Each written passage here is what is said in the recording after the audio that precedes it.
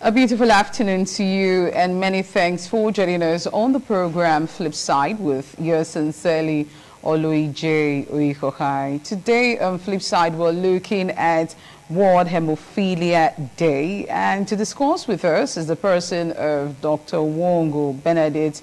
He is consultant, hematologist, University of Benin Teaching Hospital.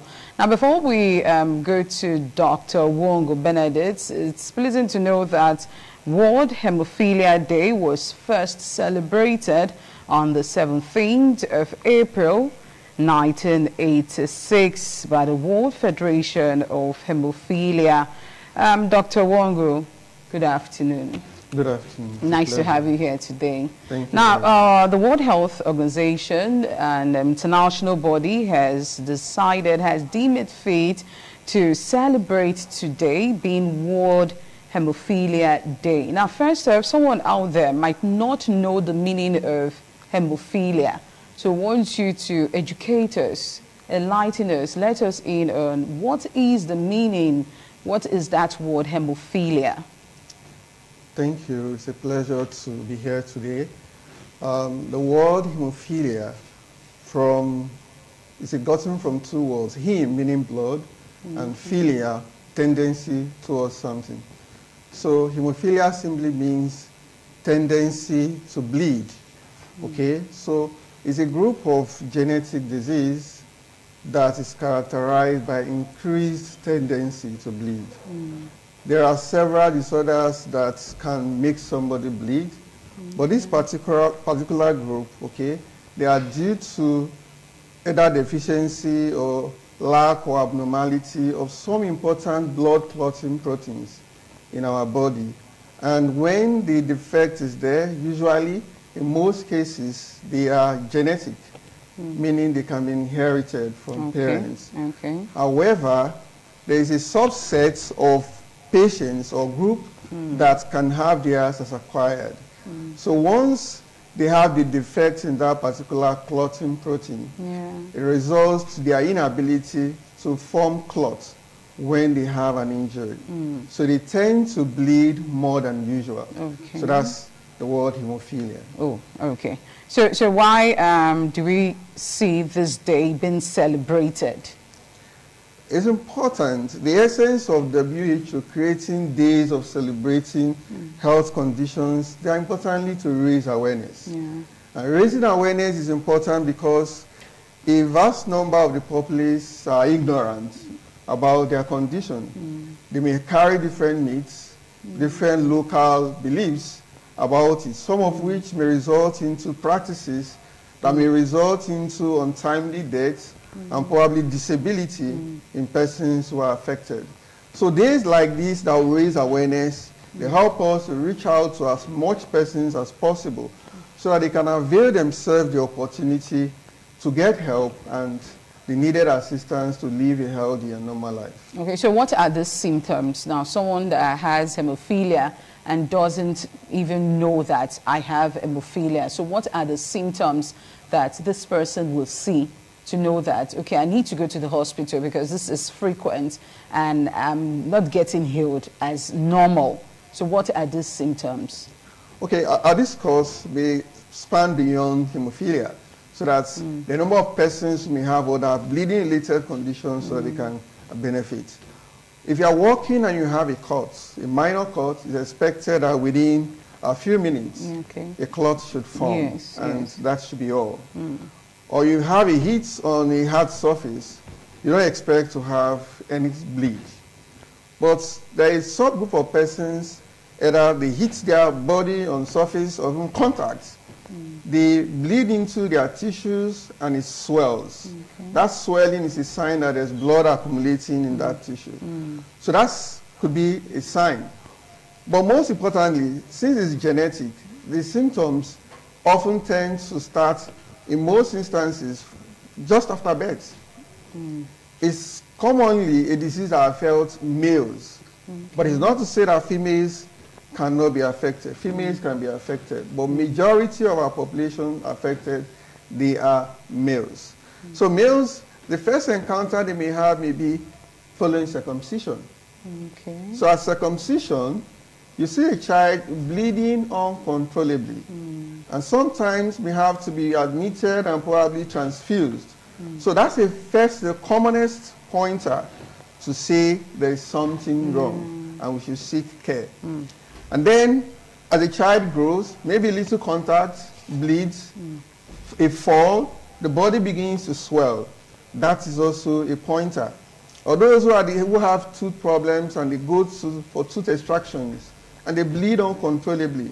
So these are some little triggers. So, and as they grow, they get involved in contact sports or activities. A little activity, you see them, they are traumatized, you see swelling, and the child is crying uncontrollably.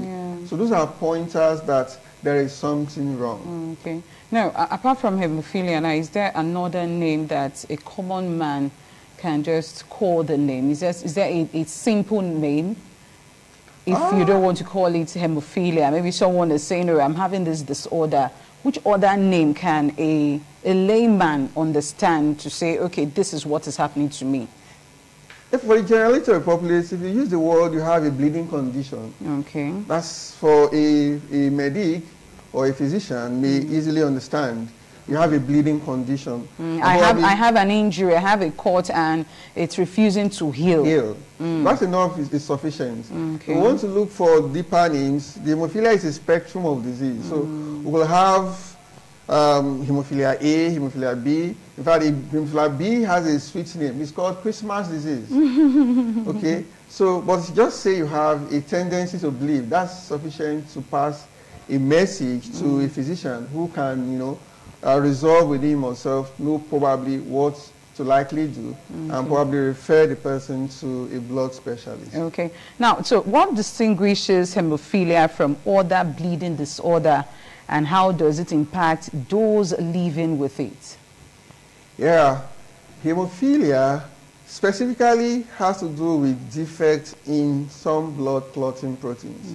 Now, the spectrum of our system to arrest bleed is complex.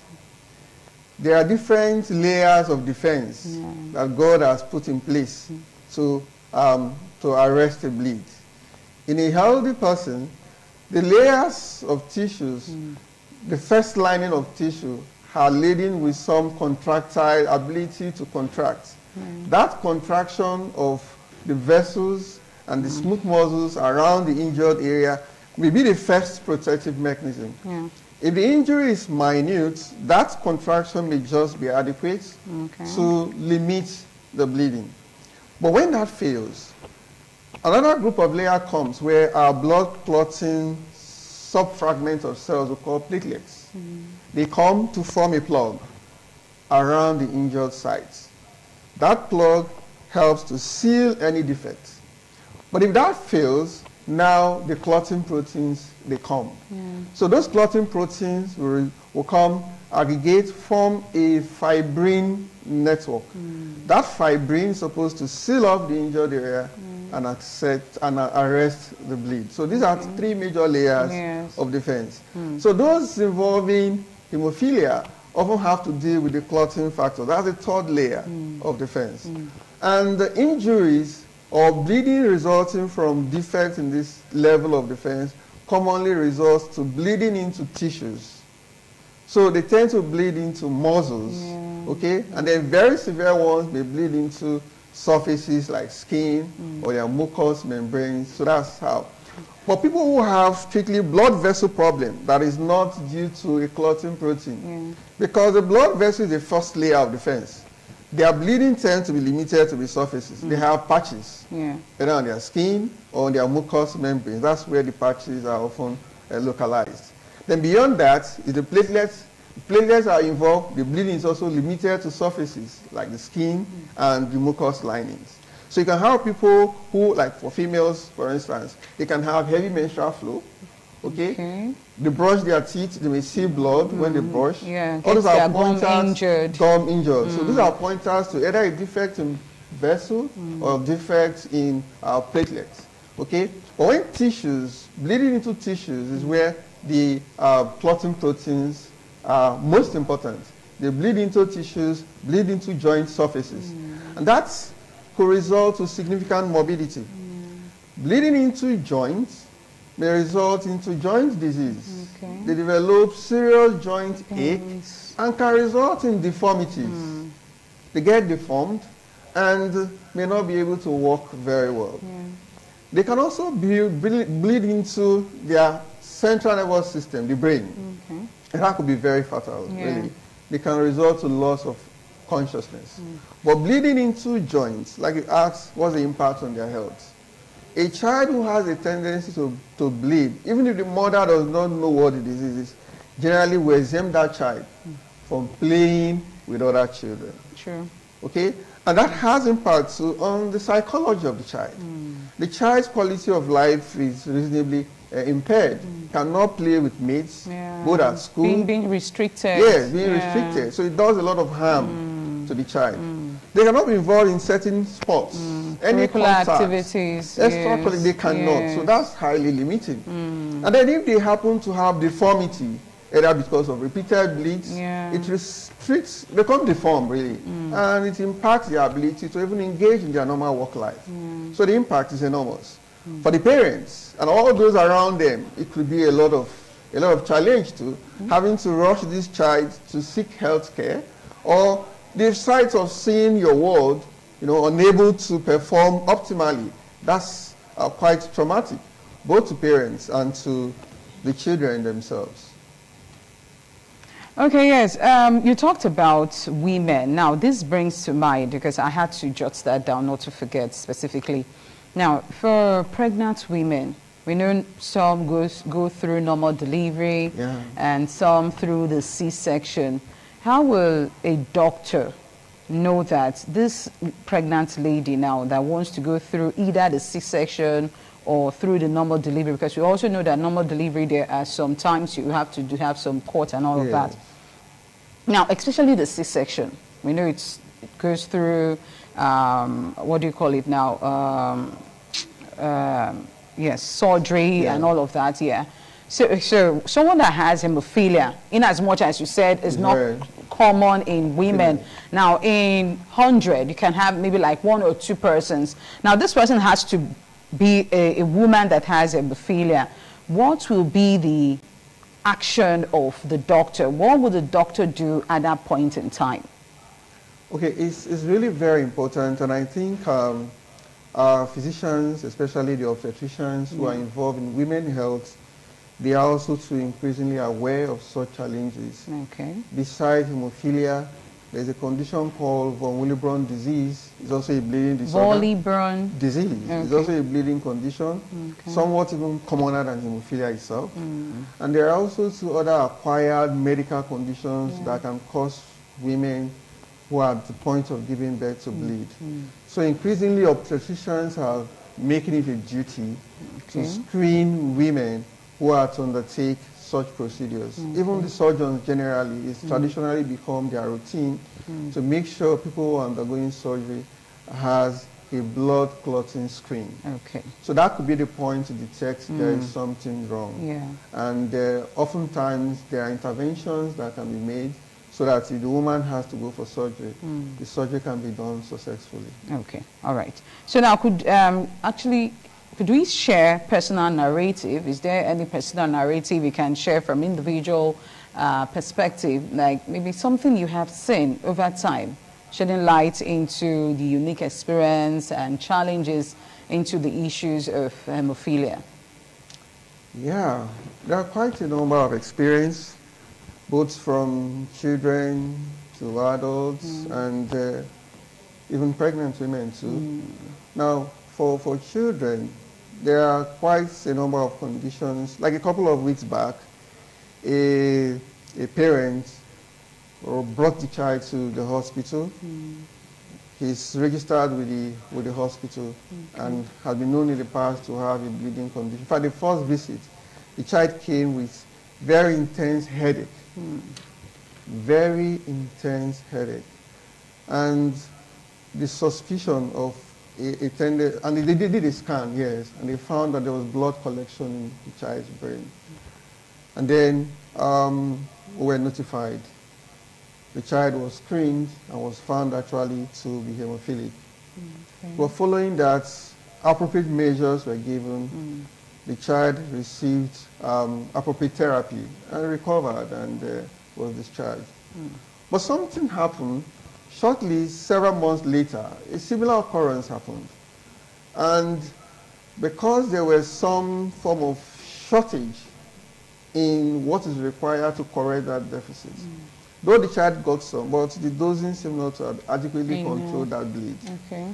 And unfortunately, the child bled into the brain, the bleeding expanded, and we lost the child. There are also some that ended well. We've had patients who were known hemophilic, and because they are identified, so they came, they had a reason to undergo surgery.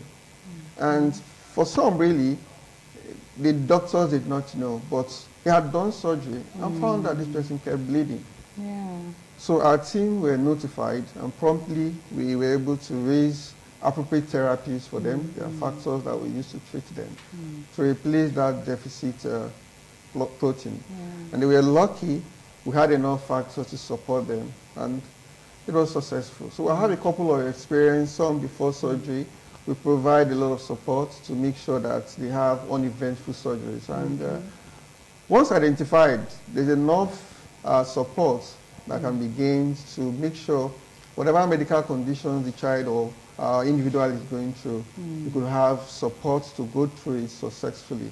Though we may lose some, but a few compared to when we are not aware of the condition. Okay, so we're invariably saying identification is very important, Very, is key. very important. Okay. All right, so how does this stigma surrounding hemophilia affect individuals, and also looking at quality of lives and what measures can be taken to combat this stigma? This stigma with regards to hemophilia is not so conspicuous. Okay. Because besides occasions of bleed, they live almost as every other normal life. individual. Yeah. But stigma may now arise probably in the course of life, either they have had very serious bleed that resulted into some form of disability, like who have joint problems. So that can limit their ability to live their usual normal life, even ability to walk, may limit their job opportunities and things like that. So those are the major challenges. So once complication sets in, it becomes really, that's where it impacts negatively on quality of life. But the key thing is that as much as possible, these conditions are identified early. Okay. There are key supports that may help the affected persons to provide even those factors they need, even when they do not have the crisis. Okay. So that factor provided can be taken as preventive factors to limit their tendencies to bleed. And that can make them live a near complete normal life. So it's important knowing what the condition is. That's the beginning of the hallmark to live out your full life. So that's the point. Now, you gave a story of a child that was had an issue, and because the doctor did not know that the child was hemophilic, now it went into disorder and it wasn't managed properly. Now, what are the awareness given to doctors? By virtue of training, the topic bleeding disorders is a major part of the curriculum of medical trainees. Okay. So at 400 level they're exposed, and even all through their program at every levels, from 400 level they're exposed to some classes on bleedings. And during their course of postings to they spend reasonable time, both in medical and surgical units especially, and even in obstetrics, where they can find or have encounters with patients who have abnormal bleedings. But just that, following graduation from med school, people may specialize into different units. And depending on the scope of where you practice, sometimes you may know what to do, but where you practice, you may be limited in terms of capacity. You may practice in a facility where they do not have the capacity to do basic testings that may help you identify this is what the problem is. So sometimes you work on some for being highly suspicious. This is probably what I'm dealing with. But it's good to have an evidence which is objectively assessing what the problem is. So besides having knowledge, sometimes the environment where you practice can limit your capacity to really do what is expected of you. Okay, so now we're saying it depends on where you practice. Yeah, where you practice is important. Okay. And that is why it is good as much as possible that certain basics should be made available in every health care facilities. Okay. All right, now talking about hemophilia, are there any prevalent myths, misconceptions that hemophilia that we are not privy to? Yeah, there are a number of myths. One of which says if somebody who is hemophilic and has a cut will die. Okay. That's not very true. If you're hemophilic, you have a cut, you get access to your doctor promptly, and you are given appropriate treatment, all will be well. And then even you can be given factors preventively so that even if you have a cut, it will follow the normal paths as every other normal person. So that's one myth that should be taken off our minds. Another could be that hemophilia do not live long. Okay? Yes, there are things that may suggest, like things I've just mentioned, if you do not know your status, or probably you know your status and you're not getting appropriate support to take care of your condition, it could actually affect your lifespan. But increasingly, there is increasing access to support that can make them live out their life to near normal. Another could be that females are not hemophilic. That's not true. It's a disease predominantly affecting males, but females can be affected. So a female can present with symptoms, so we should know that that is not. So there are a number of myths like that. Okay, okay. So apart from this day, today now, is there any other day that you as a doctor and every other person go out to sensitize the public concerning hemophilia? The day provides us a wide opportunity to make use of both the media, but in our various forms, we have some groups, okay, some of which are patient groups, because this is a disease that may run in families, and that's key. Hereditary. Hereditary. So if a family member is involved and is informed, can begin to actually trace their families, or hear of any family member with limited symptoms, can intervene and direct the patient to appropriate care where they can get a good care. So I think through patient groups, we are raising awareness. Then doctors to have forum where they relate with themselves and they discuss similar issues. So patient group and then the medical groups will do that. But this day provides us a very good opportunity to reach a vast number of the population. Of audience. Yes. All right. Now, when we're talking about hemophilia, we know that sometimes you don't get access to medication.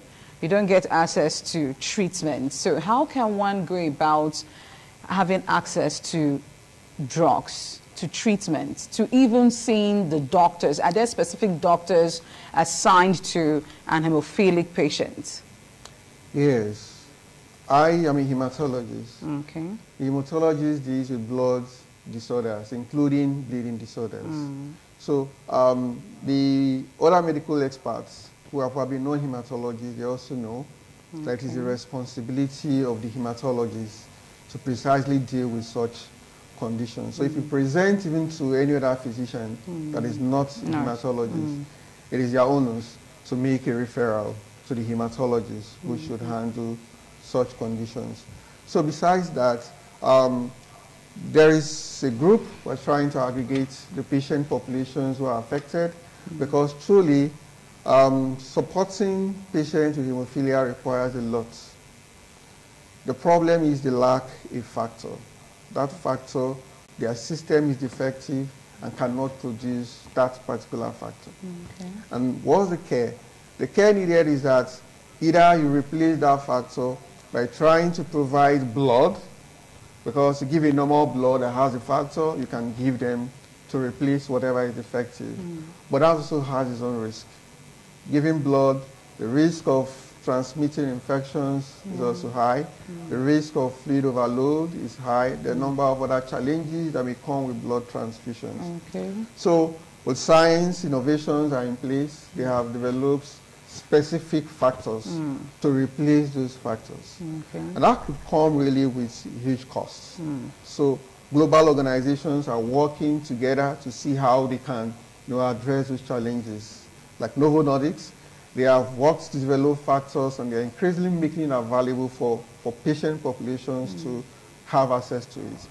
And having a good number, that's also the essence of this awareness. The more persons we can assess who have these conditions, the larger the group, the more likely they will get support.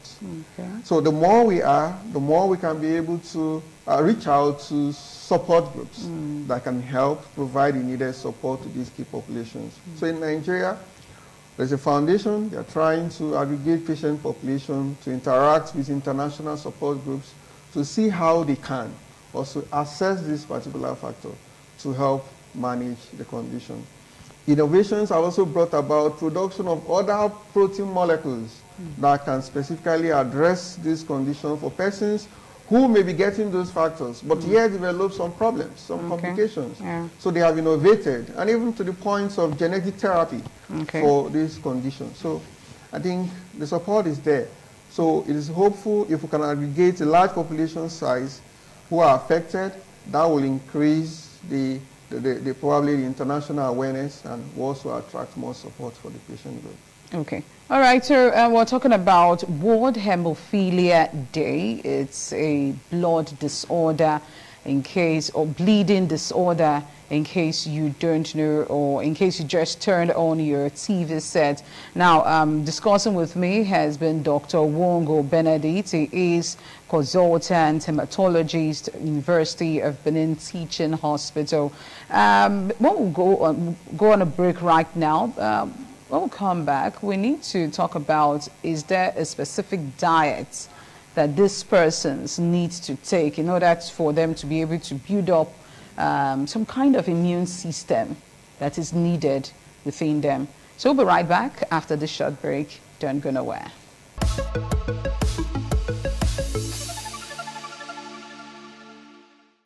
Many thanks for staying tuned. World Haemophilia Day happens to be every year, 17th of April.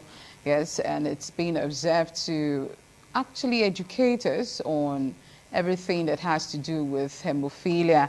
Now, before the break, we were talking about diets. Is there a specific diet that these patients, they need to be, to take, yes, to undergo? Regard to diets, there is none, really. Okay.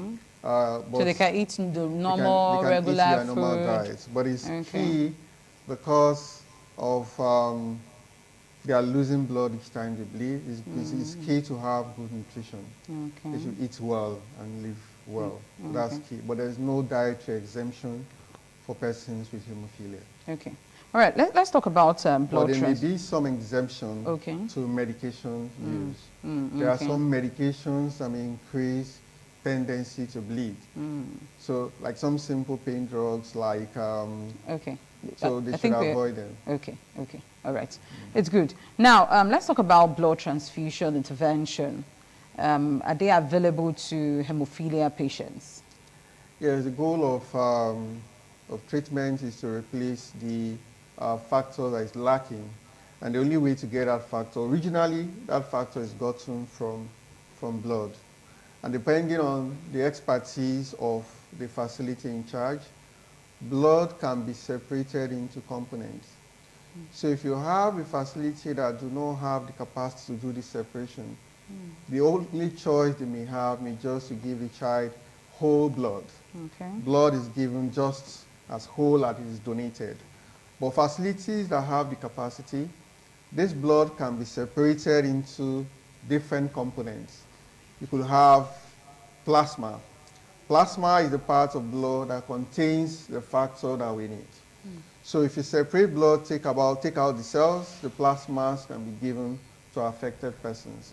And with appropriate blood bags, you can also further split that plasma into smaller fractions that will get a concentrate of the key factors, called it cryoprecipitates. That component is rich in the factor that is lacking. So that can be used to safely, arrest bleeding in these children. But over time, there's been an evolution over the use of blood therapy. With science, they've produced recombinant factors. Those specific factors lacking, they have produced recombinant forms of them. They are bottled like medications. Okay, so given. they can be given to these children when they have tendencies to bleed. Okay. All right, so what are the available options? We know most persons, they go abroad to seek medical care and all of that. So what are the available options overseas that we don't have here? The key option is identify with your doctor locally, because if you go abroad, except you have a gene transfer. So without such care, the condition is always there. So even if you go abroad today that you bled today, by the time you come back, you administered factors there. By the time you go back, the factors have a half-life, which lasts a couple of days.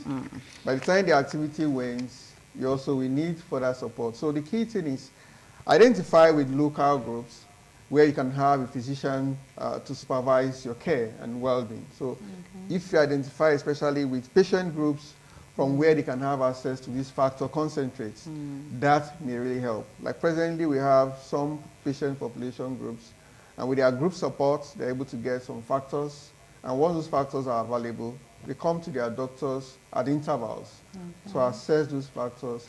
And some of them actually have been trained to administer the factors themselves, so they can live independently and manage their conditions themselves. Okay. So let's look at early detection, because we know sometimes in Nigeria, or we humans, we want to wait to see how it's going. Let's see if this medication is going to solve it. Let's see if that medication is going to solve it. So what are the early detections that you feel, okay, one should hold on to and quickly go get the attention, to seek the attention of the doctor? Now, because it's a genetic condition, it's important to know this. Is there anybody in your family who have a tendency to bleed? Even not just in your immediate family, in your maternal family, maternal in particular. Are there persons who have lost their lives from bleeding conditions? That's the first point of alertness. Okay. So if there are persons in your families that have had tendency to bleed, it's important to you, especially at childbirth, to begin to take note of the risk of bleeding, especially in your male children, if we are talking about hemophilia. If you, at the point of circumcision, you seem to observe that your child bled unusually, it's the first time to seek the doctor's intervention. Because if that is identified, it is possible that the child can actually begin to get support and will live normal. The disease also too has different severities. There are persons who may have mild disease, some may have moderate disease, or some may have severe disease. Patients with severe disease are likely to present early because their tendency to bleed is higher, so they present first. But those with mild disease, they may miss it at the point of circumcision. Their first detection may be when they are older in life. But once they know that there is somebody in their family who has a tendency to bleed, that's the first clincher. Once we detect that, we should not take it lightly. At any earliest visit to your physician, you should discuss it so that the physician can refer you appropriately, so that you are investigated and possibly you get the needed interventions. Okay. Now for an adult, someone that is up to age to walk, now are there some jobs these persons cannot do? Yeah. Access to support really determines how much you can get involved. In settings where they have factors to treat them regularly, they actually take these factors as a preventive measure. They do not wait to bleed before they take the factors. So where they have factors as getting steadily, they may take up any job. Because that factor they get regularly may provide all the support, even including contact sports. They can. But where the access is limited, they have to be cautious of that. So they may limit them to certain jobs, especially those sports strenuous jobs that may require lifting or carrying weighty items. So those are the challenges. Okay. So is there any way government is trying to advocate for these persons living with hemophilia? There are attempts really to seek government support. But you know, the key part is government is involved in a lot of things. Yeah. And you know, the population of persons affected also determines how much interest government will show in such conditions. And that's probably the essence of this interview. So that as much as possible, we can tend to aggregate all those numbers of persons who are affected, so that also government will see that this is a key population. Yeah. And actually what has helped the disease over time is probably because in the history of the disease, some key families in the globe have been involved. Okay. And that's actually what probably stimulated the kind of day. Yes, the day and probably the kind of support they have gotten in the other parts of the globe. I also think if possibly we are able to assemble a number of these patient groups, that our government or policymakers will see that this number is significant. Everybody is important, really. Yeah, sure. But if they see a good number that they can actually be able to show some dedications, either in terms of providing the needed support to get the products or to get testings or basic care in general facilities. So that's really important. So this also provides us, this podium, this platform also provides an opportunity for us to seek government interventions to persons living with bleeding conditions generally. They need a lot of support so that they can pull through and live as near normal life as possible. Okay, so is it a death-threatening disease or ailment? The fact that there's a tendency to bleed into dangerous areas makes it somewhat life-threatening. Bleeding, for instance, into the brain is a very serious condition that can actually be very life-threatening.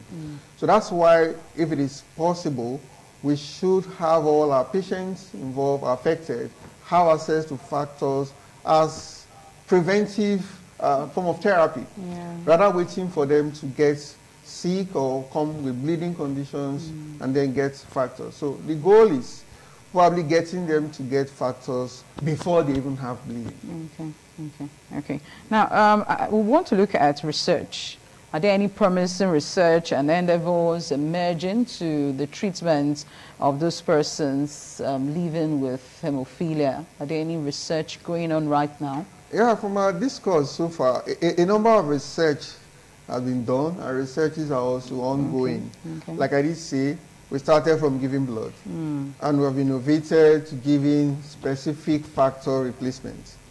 They've also innovated to develop bypassing factors, something that will bypass the point where those factors should work. Okay? And those bypassing agents, they have different generations of them. And they've further gone to as far as developing gene therapies to probably provide a permanent cure to the condition. But as usual, research will continue because besides specific treatment, transmitting the evidence-based research gotten from treatment into clinical practice is also important. There are therapies for it. The fact that our patients are not coming forward to be treated, the fact that those who are valuable who are known are not treated provides also to research grants. What are their problems? What are the challenges in assessing these factors? These are a form of researches. How can their quality of life be improved so that they can live near normal life? So these are dimensions of researches that are emerging in care of patients with hemophilia. Okay. All right. So in getting access to a doctor, is it as easy as just going to the hospital and you can get access to the hematologist? It's like the hospital where we work, the UBTH, is reasonably easy. Because the first point of presentation may be to the general practice clinic, or probably if a person is bleeding, we present first to the emergency units. And the doctors at the emergency unit are also well trained, so they can sort patients according to which specialist do they require. And on the spot, they will put a call to the hematologist who can come and assess them. So every physician in the hospital knows when it's something related to bleeding. The hematologist is the person to reach out to, and promptly do that. Okay. But the challenge still remains probably in the interiors or settings where there are no hematologists. And that's where it's important too that the general medical practitioner should have some basic ideas about managing these conditions and who they should see. Even if it means traveling some distance, they should make attempts to make referrals to appropriate physicians so that they can get comprehensive assessment and treatment. Okay, and a better care too. Better care too. Okay, now let's look at the theme for this year: equitable access for all recognizing or bleeding disorder. Are we actually getting that, or are they actually getting that access? Now, if you look at that theme, it's maybe confusing. Okay. The meaning may mean different things. Equity here does not really mean access to everybody with hemophilia. The equity here in this theme tends to describe access to intervention by every person with bleeding disorder.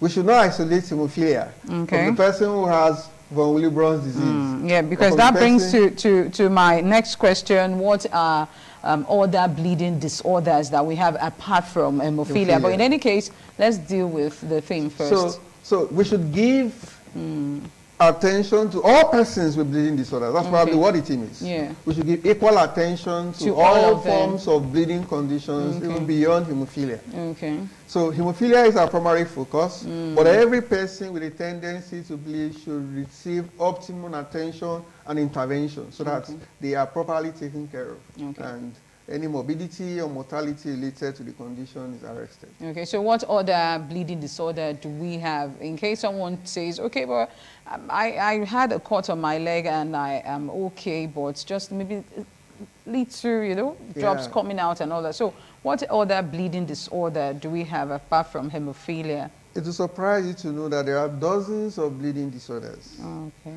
Some we classified as genetic. That's where hemophilia comes under. There are a number of acquired forms, which are so numerous to mention. Now, let me talk about the genetic because there are fewer, and I can probably handle that within a short space of time. Now, like I tried to explain the layers of arresting blood clots, a defect in the first layer, which is a defect in blood vessel, can result to a tendency to bleed. Blood vessel disorders include both genetic and acquired conditions. There are a number of conditions that can affect our blood vessels. Something as simple as not having enough vitamin C in your system can give you scurvy. And when you brush, you bleed. Okay? Now, there's a group of people too, elderly persons, as they age, or even pregnant women. They may just have some innocent bleed because of the fragility of their vessel wall. Some may not really be something serious. There are people who take hormonal agents. That can make their blood vessels a little more fragile and increase their tendency to bleed. For those affecting platelets, there are both genetic conditions, acquired conditions that can affect our platelets, and a greater many of them are not known. And that's why we may term them as idiopathic thrombocytopenic purpura. A plectoral is common. You see, people will just say they have something like mosquito bites on their skin. You see blood dots everywhere. It's a pointer. Your platelets may be low. You should see your doctor. Females who have their menses lasting longer than usual, they should see their doctor. Or women who are postmenopausal and they are bleeding, they should make attempts to see their doctor. Or you have a cut and you think it's something that should just stop spontaneously, but it's lasting longer. You should make attempts to see your doctor. There are some conditions that may be infectious. There are general infective conditions that may weaken our clotting system and increase our tendency to bleed. A common one around that we often experience the epidemics are the viral hemorrhagic fever. They affect the strength of our blood vessels and increase tendencies to bleed. Okay? There are a lot of medical conditions, some also drugs that we take. Pain drugs, something as simple as the NSAIDs, the non-steroidal anti-inflammatory drug, a common over-the-counter drug that every one of us take. Some just take it. It erodes their stomach. They pass black stool. Okay? So a key number of factors can affects our tendency to form clots, and that can result into abnormal bleeds. All right, thank you so much, Dr. Benedict, and we'll say thank you for educating us today on World Hemophilia Day.